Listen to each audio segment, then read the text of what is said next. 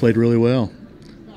Made a couple of key defensive plays there early with TJ throwing the runner out the plate, and then we did a really good job executing the tandem at the plate. Again, those are things that we work on just about every day in practice. It's good to see our guys execute.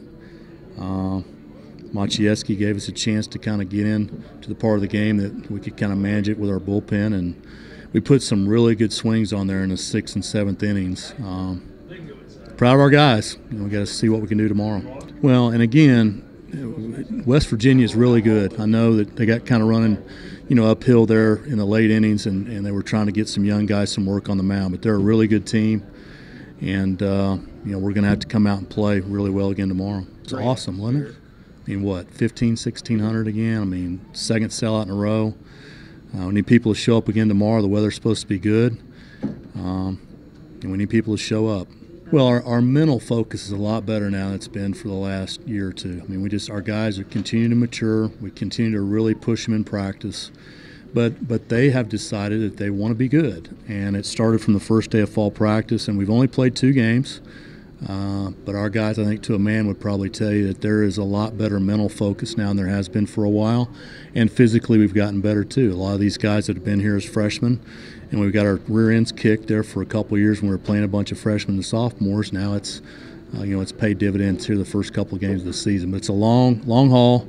Y'all know that. West Virginia's going to run out another good arm tomorrow. And we got a lot of really tough games, as we move in forward, with non-conference. And Conference USA went 10-2 the first day, so it's not going to get any easier. But again, our guys understand what the level of expectation is, and they understand what the level of competition is. Just the preparation's working. Colton made a really good start yesterday. Vogler threw good out of the pen, so did Jonah, and we got another quality start out of Josh today. And the whole team's meshing really well, and it's a good thing to see. I don't know. When you wait for a year, you sit in bed and you think, oh man, I want to hit a home run today. But at the end of the day, you just got to take it one pitch at a time, and you play for the guys around you. So, well, the previous at bat, I'd looked pretty bad on some breaking pitches. So I finally got myself in a good count. He threw a fastball middle in. I put a good swing on it, and it worked out.